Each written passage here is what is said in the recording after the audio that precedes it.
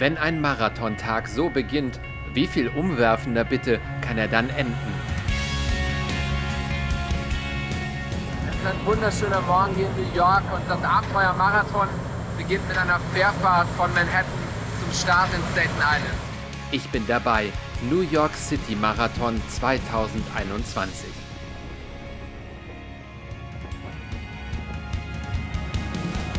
Nach einem Jahr Corona-Pause kehrt der berühmteste Straßenlauf der Welt zurück mit seiner 50. Ausgabe. Ein Lauf voller Leidenschaft. Also New York da kommen mir fast die Tränen, war mein schönstes, emotionalstes Rennen. Ein Lauf voller Legenden. Dieses Rennen ist der wichtigste Tag im Leben der New Yorker. Ein Lauf mit voller Lautstärke. Das ist das einzige Mal in New York City, wo die Leute einfach nur rauskommen, um andere anzufeuern. On your mark. Am Start Ruhe bewahren, haben sie mir eingebläut. Es geht gleich steil bergauf, 60 Höhenmeter. Keine Körner verschießen vor lauter Euphorie auf der Verrazano Bridge. Das ist ein gigantischer Blick auf die Skyline von New York. Da drüben in Manhattan, Central Park, ist das Ziel und von dem bin ich noch 42 Kilometer entfernt. Die Brücke ist länger als die Golden Gate Bridge. Die ersten 3 Kilometer oder 2 von 26 Meilen, wie sie es hier rechnen. Die Strecke geht einmal durch alle 5 New Yorker Stadtteile. Nummer 1, Staten Island, habe ich nach der Brücke bereits abgehakt. Jetzt geht es durch Brooklyn, immer geradeaus auf der 4th Avenue.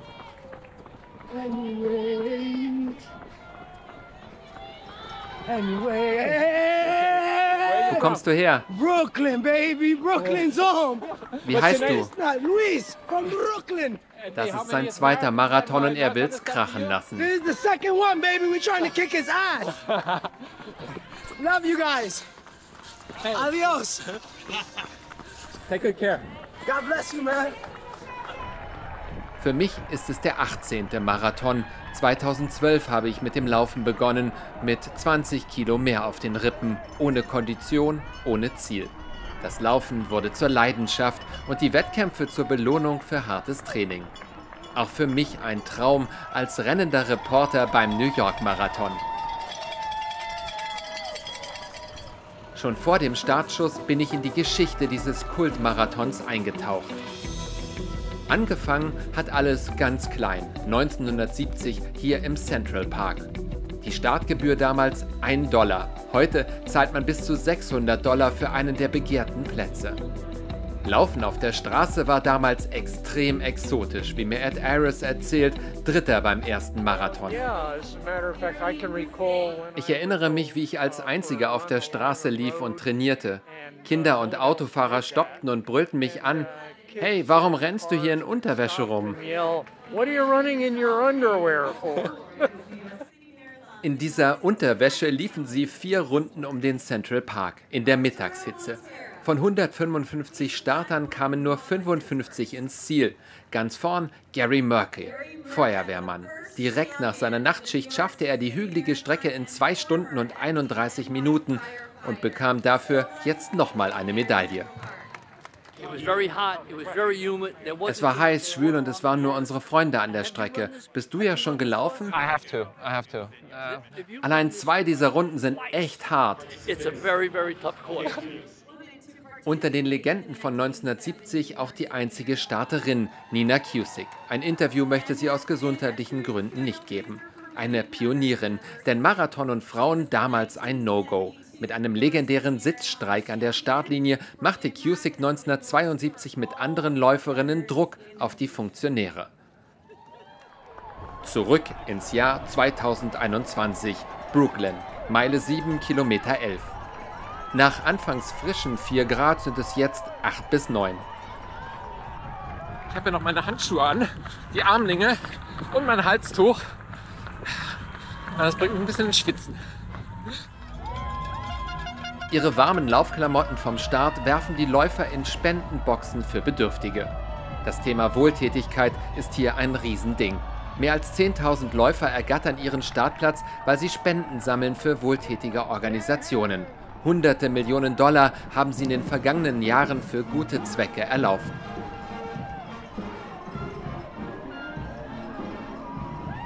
Tief in Brooklyn lerne ich Gabi und Roberto aus Ecuador kennen.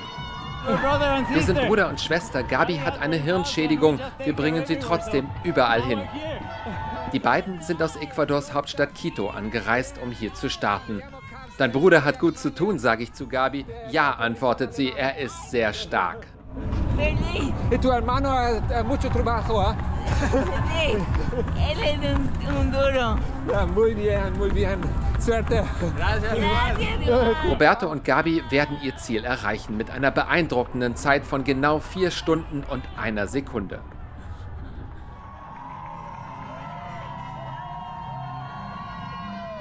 Brooklyn ist ein Multikulti-Stadtteil mit vielen unterschiedlichen Neighborhoods und 2,5 Millionen Einwohnern. Jedes Jahr treffen sich die Nachbarn am Straßenrand und feuern jeden Läufer aus voller Kehle an. Boah, jetzt habe ich echt Gänsehaut. Richtig cool. Für Karina ist auch das Anfeuern ein eigener Wettkampf. Die Läufer sagen, dass ihnen unsere Gegend am besten gefällt. Wir haben hier schöne Häuser und tolle Nachbarn. Da hinten in der jüdisch-orthodoxen Gegend steht niemand. Eine tote Zone. Wir müssen die Läufer voll tanken, damit sie es durch die tote Zone schaffen. Ich bin noch immer in Brooklyn, nähere mich Kilometer 16, Meile 10. Williamsburg, das ist sie, diese tote Zone. Hier leben viele strenggläubige Juden. Marathonparty, Fehlanzeige. Nur beim Kreuzen der Straßen kommen sich Bewohner und Läufer notgedrungen näher. Eben meinte eine Zuschauerin so, hey, ihr seid gleich wieder zurück bei den Masken, gleich wird es wieder laut, ihr habt es fast geschafft. Ja, so kann man auch anfeuern. Jede Ecke hat ihre Eigenheiten. Auch das ist Teil der Magie dieses Laufs, der über die Jahre immer neue Maßstäbe setzte. Nicht zuletzt dank seines Erfinders, Fred Lebow. Jedes Jahr wird seine Statue vom anderen Ende des Central Parks hierher zur Ziellinie gebracht, damit er auf seiner Uhr ganz genau sehen kann, wer sein Rennen in diesem Jahr gewinnt. Fred Lebow war als Teenager vor den Nazis aus Rumänien geflüchtet, ein laufsüchtiger Frauenheld und Marketinggenie. Er machte den New York Marathon zum weltweiten Trendsetter und zur Geldmaschine mit Zehntausenden Teilnehmern und Millionen Zuschauern. Lebow erfand die Pasta-Party als Kraftspende am Marathonvorabend und die blaue Linie, die mittlerweile bei vielen großen Wettkämpfen als Streckenmarkierung dient. Mit der 9-fachen New York-Siegerin Grete Waitz aus Norwegen lief Lebow seinen Lauf noch einmal selbst. 1992 gezeichnet von einer Krebserkrankung. 2 Jahre später starb der Vater des New York-Marathons.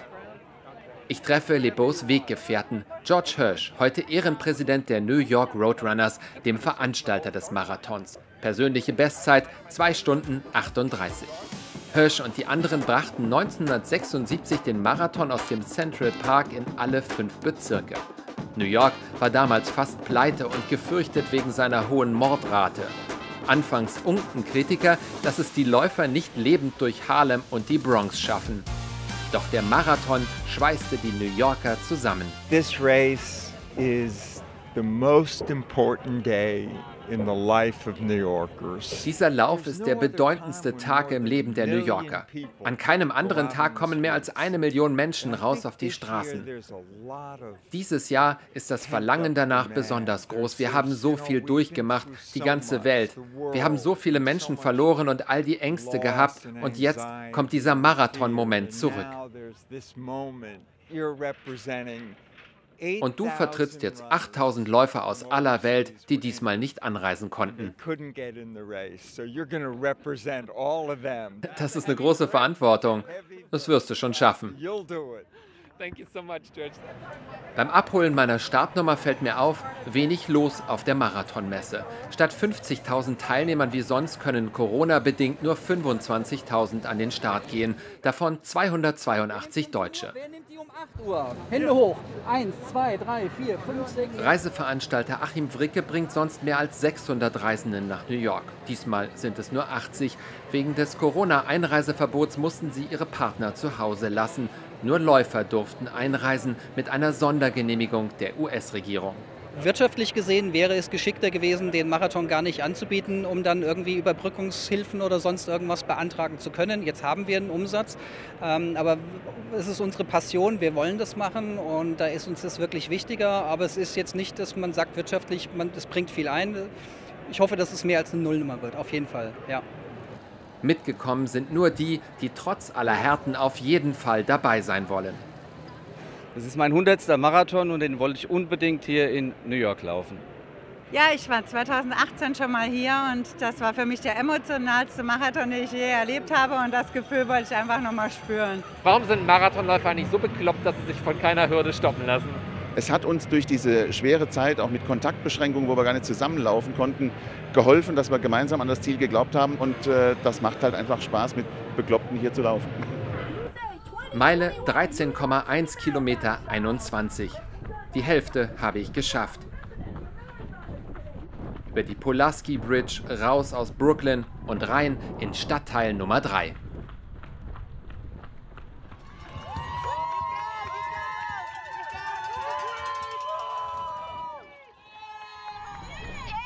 Queens nennt sich stolz vielfältigster Stadtteil der Welt. Fast 140 Sprachen werden hier gesprochen. 70% der Bewohner haben ausländische Wurzeln. Hier steht Katie mit ihrem Schild. Nach der Corona-bedingten Absage im vergangenen Jahr hat sie 735 Tage gewartet, um es endlich hochzuhalten. Ich laufe zum ersten Mal seit 5 Jahren nicht mit, weil ich gerade ein Baby bekommen habe. Aber 10 Freunde von mir sind dabei. Das ist der zauberhafteste Tag in New York City. Die Strecke führt nur 4 Kilometer durch den flächenmäßig größten New Yorker Bezirk. Bei Kilometer 25 geht es auf die Queensboro Bridge. 40 Höhenmeter, keine Bands, keine Zuschauer.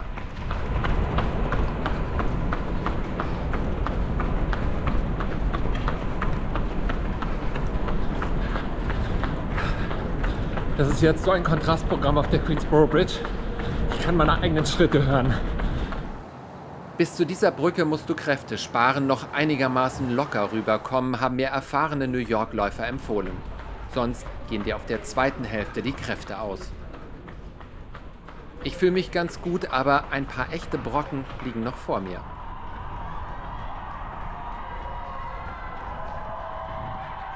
Meile 16, willkommen in Manhattan. Und ich kann schon was hören, das wird laut.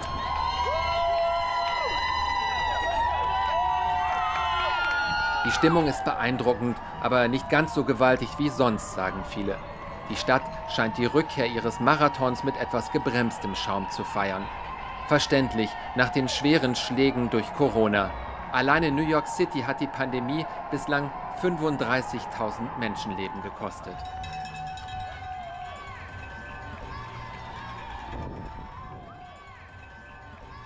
Auf der Queensboro Bridge entscheidet sich bei den Eliteläufern oft das Rennen. Hier werden Sieger gemacht. Danach zieht sich die First Avenue schier endlos dahin. 5 Kilometer wie Kaugummi. Immer geradeaus, immer weiter. Im Central Park feiern sie schon die Gewinner. Bei den Männern sichert sich Albert Courier aus Kenia die Siegprämie von $100.000. Er gewinnt in 2 Stunden, 8 Minuten und 22 Sekunden. Bei den Frauen holt sich Peres Jepchirchir aus Kenia in 2 Stunden 22:39 den Sieg, gerade mal 11 Wochen nach ihrer olympischen Goldmedaille. Sie reihen sich ein in die Liste der Sieger, auf der auch eine einzige Deutsche steht. Uta Pippich gewann den New York Marathon im Jahr 1993. Letzte Deutsche in den Top 10 war Sabrina Mockenhaupt. 2013 kam sie sensationell als 7. ins Ziel. Also New York war, da kommen mir fast die Tränen, war mein schönstes, emotionalstes Rennen. Die schreien, die peitschen dich an, du kriegst wirklich Gänsehaut. Das habe ich noch in keinem anderen Rennen erlebt. Es war ein Lauf unter riesigem Druck. Sie musste sich damals für die EM qualifizieren, um nicht aus der Sportgruppe der Bundeswehr zu fliegen. Im Ziel blieb sie mit 2 Stunden 29 starke 3 Minuten unter der geforderten Norm. Man hat ja immer Versagensängste. Du gehst an den Start und denkst, schaffst du das, hast du so eine schwere Strecke rausgesucht, die Vorzeichen stehen da nicht so gut und dann, das war so auch so ein kleiner Sieg über mich und auch, ja, Sieg über, dass Angst einfach keine Chance haben sollte im Leben und man immer an sich glauben sollte. Bei den Männern hat Herbert Steffny Geschichte geschrieben. Völlig überraschend lief er 1984 auf Platz 3. Er war damals Biologie-Doktorand mit plötzlich 30.000 € Preisgeld. Da hat die Kasse geklingelt und ich glaube, das war auch deutscher Rekord in Leichtathletik, was überhaupt damals jemals ein Leichtathlet auf einen Schlag sozusagen verdient hat. Und ich hatte damals auch eine Stars and Stripes Hose angezogen, weil ich dachte, USA, ich komme. Ja, und das war dann während des Rennens auch ganz lustig, weil mich alle für einen Amerikaner hielten, mich dann sozusagen so regelrecht über die Strecke geprügelt haben, dass ich noch bis aufs Podest kam, ja. 1999 begleitete Steffny als Coach den amtierenden Außenminister Joschka Fischer bei dessen New York Marathon. Fischers Zeit 3 Stunden 55. Steffnys Erfolgsrezept für New York: Ruhe bewahren. Das New Yorker Streckenprofil ist schon tückisch. Es hat eine ganze Reihe Brücken und insgesamt 400 Höhenmeter. Der Asphalt ist nicht so gut wie bei unseren deutschen Straßen. Und die große Gefahr ist, dass man sich von dieser Euphorie einfach anstecken lässt. Die Leute brüllen einen sozusagen über die Strecke und dass man einfach viel zu schnell losläuft. Also wenn man glaubt, das Tempo wäre zu langsam am Anfang, dann ist es genau richtig. Mit diesen Tipps im Gepäck arbeite ich mich weiter voran, Richtung Ziel, erreiche Stadtteil 5, die Bronx. Sie ist noch immer New Yorks ärmster Bezirk, gilt aber längst nicht mehr als lebensgefährlich, wie damals in den 70ern. Es ist nur ein Kurzbesuch. Gerade mal 2 Kilometer, ehe es auf die letzten 5 Meilen geht. Noch 8 Kilometer.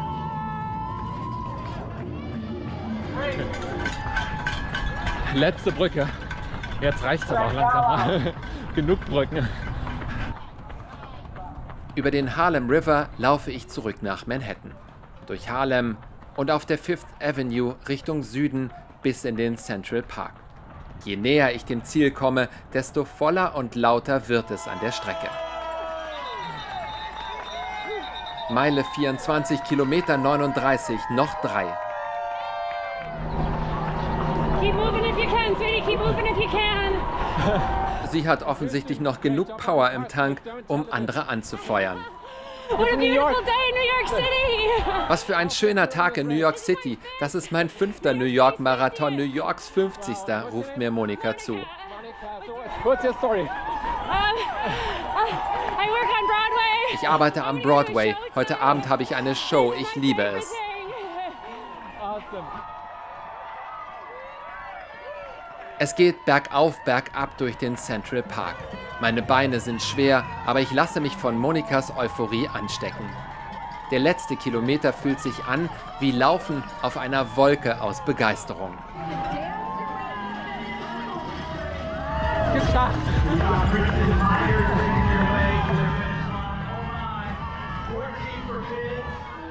Nach 3 Stunden, 44 Minuten und 44 Sekunden erreiche ich das Ziel.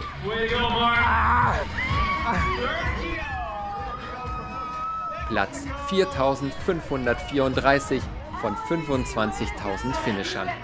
Ich ringe noch etwas nach Luft. Es war am Schluss echt so hart. Die Zuschauer haben mich ins Ziel getragen. Ich hätte eben echt heulen können vor Glück auf diesen letzten paar Metern. In New York erreichen fast 99% aller Starter das Ziel. Die Letzten werden hier kurz vor Mitternacht ihre Medaillen bekommen. Jede und jeder Einzelne gefeiert wie ein Held. Und ich bin jetzt auch ein kleiner Eintrag im großen Geschichtsbuch von 50 Mal New York Marathon.